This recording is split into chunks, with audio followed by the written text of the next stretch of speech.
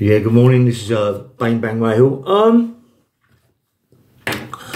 I said about Brian Cockerell with Cliff Fields and Johnny Waldron.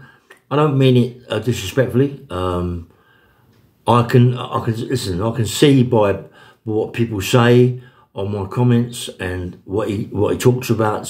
Brian Cockerell. Brian Cockerell's a very powerful man. I see him on the bag. I see him on the pads. Yeah. I've never seen him fight. So that's my opinion about Cliff Fields and Johnny Waldron. No one else. I didn't say anybody else. I don't think he could beat Cliff Fields. I don't think he could beat Johnny Waldron. I don't know. It's my opinion.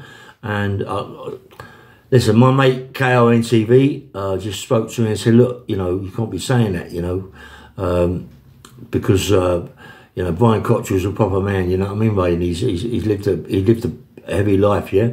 And now, now he's getting over all this pain and all that, and he's getting back together again. And I didn't think that I disrespected you again.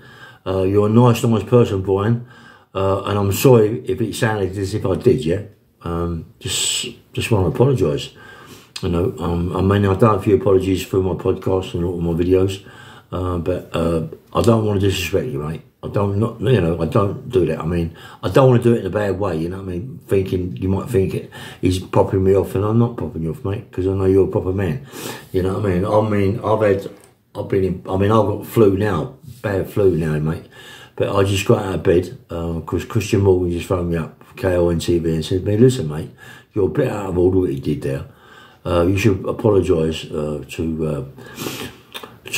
Brian Cockerell. Not apologising in the respects that I'm petrified like that. It's just that I want to apologise because it's my opinion, yeah, and my opinions are my opinions, and it's not going to change. So anyway, Brian, I apologise to you, mate, and I apologise to your missus. I didn't mean it in a bad way. Okay, you take care. We'll have a video, a podcast. We can get it together. I'll get KONTV over here. And we'll do one on his laptop, yeah. All right, mate. Take care and have a nice day. Yeah, bye.